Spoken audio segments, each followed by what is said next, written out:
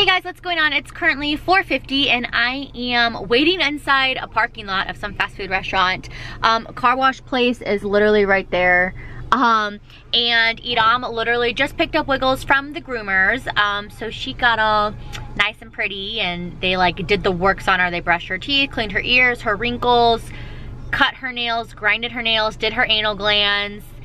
They did like this whole like de-shedding treatment and just all of this crap, like extra brushing, blow drying, this special shampoo conditioner for shedding.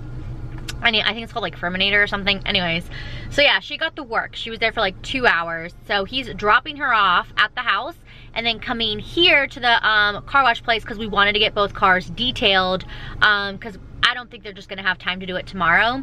And this way they're nice and clean. We wanna get the undercarriages done because of like the whole snow and salt. It can make your cars rust if you didn't know this, which I never knew the salt on the roads from snow could do that to cars till I moved out to Minnesota. So yeah, we really wanna get the undercarriages really good, get a detail, get the cars really nice and fresh. However, obviously they're gonna get dirty on the road trip with bugs and such, but you know, just kind of have like a clean base. I don't know if that makes sense. So anyways, I'm waiting for him because he has the coupons for the car wash. And then he wants to get an upgraded one for the CRV. So yeah, so I just had my gynecologist appointment. I don't know if I said that. So just my annual pap smear. I'm not pregnant in case you guys are like, why'd you go to the gyno? But yeah, so, and I was so sad to say bye to my OB. I love her so much. She is seriously amazing, and I've been going to her for about 3 years, so it just really sucks that she delivered Alondra, you know, and I don't know, I just love her. She's really amazing. It's like I haven't seen her in a year because I only have to go every year, but I mean, just seeing her, like, and it hasn't been a year, but it's like we never spent time apart. She remembers everything, remembers conversation, you know, like remembers details about you. So I don't know, she's just great and I just love her and I feel just so open and free with her.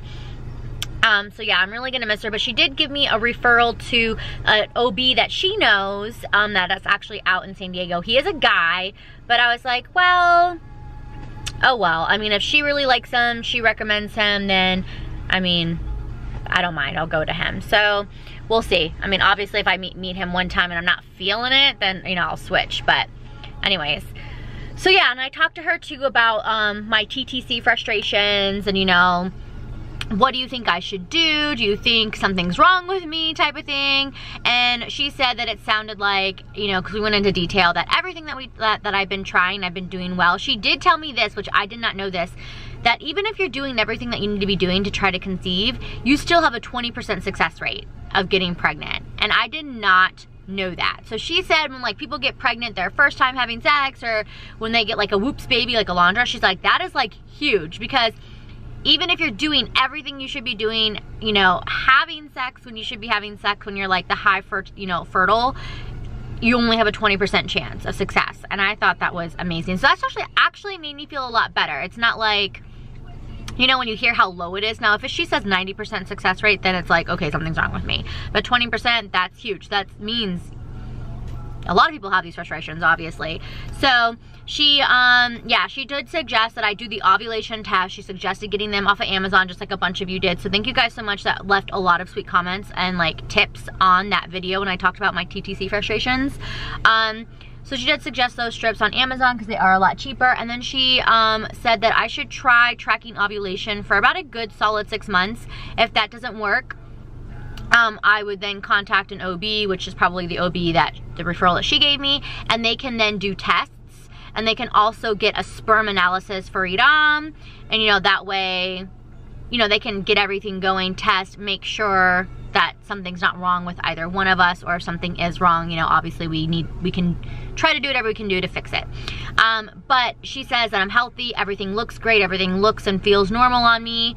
Obviously we'll wait for my pap results, you know, because they want to make sure you have a normal pap smear and stuff like that, and make sure HPV is negative or whatever.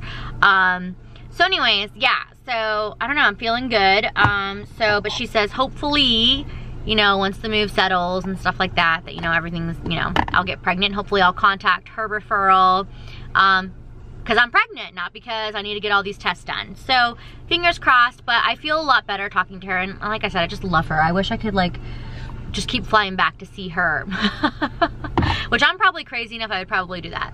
But anyways, I'm still just looking to see like if I see Hiram. A lot of people are going into the car wash, so hopefully it's not too busy. But anyways, I wanted to give you guys an update, let you know how the day is going.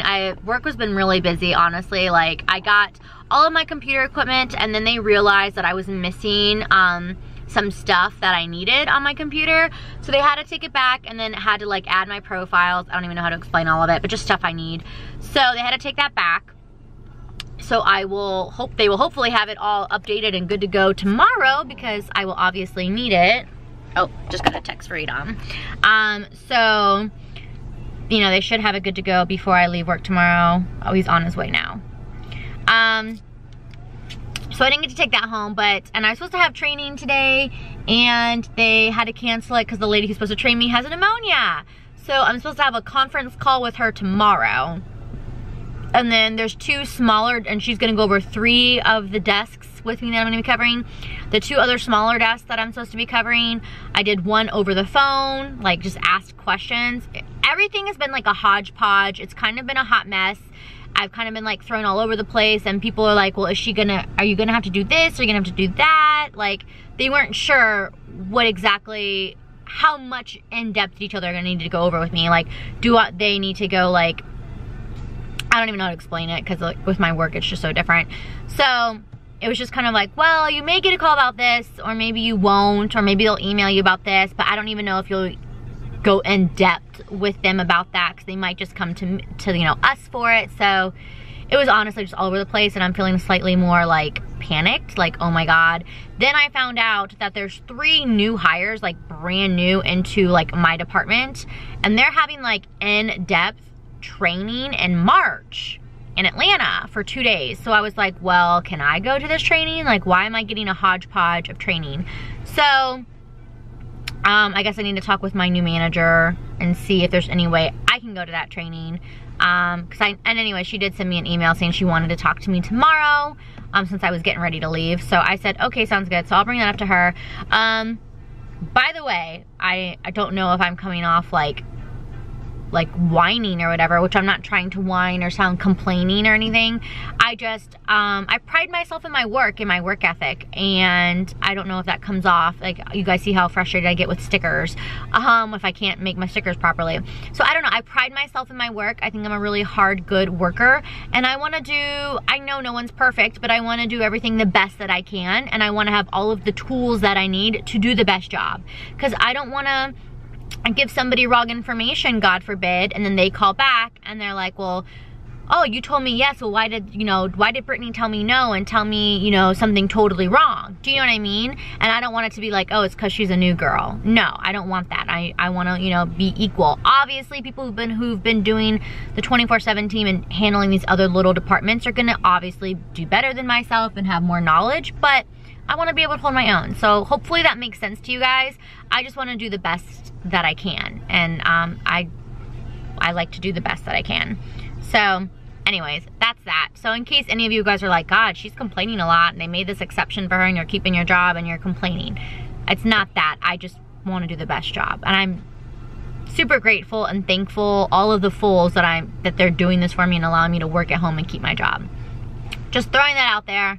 But all right, yeah, so I'm just gonna wait until I see Hiram. This clip's already 9 minutes long. Holy shiz, I can talk forever. And I will check in with you guys, I guess, when we get to the house. And I can't believe, you guys, it's my last night in my apartment. Can't believe it. But I'm gonna go, because I can ramble for days, as y'all know, and I will check in with you guys a little bit later. Hiram found our pictures at Pizzeria Lola. I feel like the last 2 times we didn't take one. We came here twice with my mom, right? Or once. And we didn't do it with my mom. Yeah, once with my mom, we didn't do it. Oh yeah, we do have one with your dad. Is it behind this photo? Oh, I can't look. My hands are full. Anyways, these are all of our Pizzeria Lola photos. The first one we ever did was here. This was the first time we came to Pizzeria Lola. I was pregnant, and it was Father's Day. That was our very first one. I was pregnant in this one too. obviously pregnant in this one. And the rest, and this is the brand new one we just did. I don't know if it's gonna focus. There's our brand new one. We have another one though with his dad. I can't see the one with Miguel, huh? 1, 2, 3, 4, 5, 6, 7. Yeah, we have another one. I don't know where it is, but oh, look all our photos. I know. This is the first time we brought Alondra. Focus camera. Here it is. This is the first time we brought Alondra to Pizzeria Lola. This is the first time we went to the Minnesota Zoo. No, second time we went to the Minnesota Zoo with Alondra too. Remember, babe, that one? Yeah. The second time we went to the Minnesota Zoo with her. This is the first time we ever ate out by ourselves with Alondra. Was here. Oh my God, so many memories. Oh. Here's my pizza. This is the Iowan. It's my absolute favorite. It has arugula prosciutto, but I get cooked prosciutto. That's what it looks like. This is the Forager, which has like 3 different mushrooms. And then that is the special, which has, what does it have on it? Chicken, bell pepper, cilantro, serrano. It's really good. But yeah, so anyways, we're gonna grub on. I hope you guys can hear me, it's loud.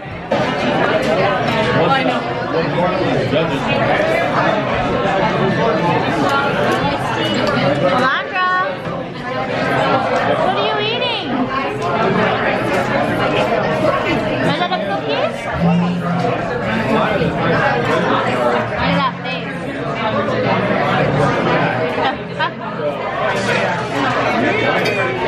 Cheese.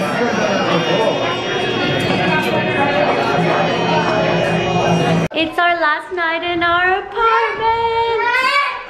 And our last night in Minnesota. Are you dancing? Say it's our last night.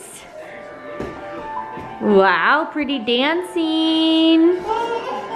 I know, it's Wiggles. I can't believe it. Look, you guys, there's literally nothing. You know, I'm dropping off the cable boxes tomorrow. And then obviously everything is getting packed up tomorrow. Hi, love. Hopefully his dad makes the flight tomorrow. But this is all that's left. Really nothing. And I did not do anything as far as moving or packing or cleaning goes today. But yeah, I can't believe it's our last night, you guys. So crazy. I already cried. Yeah, like ugly crying, like Kim Kardashian crying. But I'm so sad.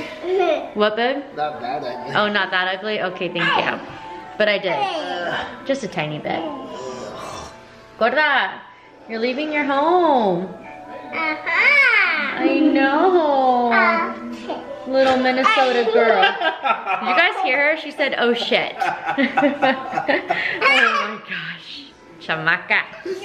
I'm gonna go ahead and say goodnight to you guys, and it's gonna be our last night saying goodnight in our home. It's so crazy and weird to think about. Gorda, it's our last night. Are you gonna say bye to friends? Aye. She's kind of moody right now. She does not want to come to bed. So yeah, I'm gonna go ahead and just say goodnight to you guys. Like, I can't believe it's our last night in Minnesota. And it's surreal. I'm feeling emotional. I told Hiram, like, I became a mom in Minnesota. Like, I got pregnant here. It's just, we became a family in Minnesota. So it just has like a lot of like one of those like heartfelt moments. Ow. Like heartfelt. I don't know how to explain it. But yeah, I just feel like big major moments in our lives happened here. So it's bittersweet to be leaving. I'm like excited, but I'm like sad and emotional, and I'm really sad too. I didn't get to say bye to any of my friends. Like, I didn't get to see Sam one last time. I didn't even get to see Keisha.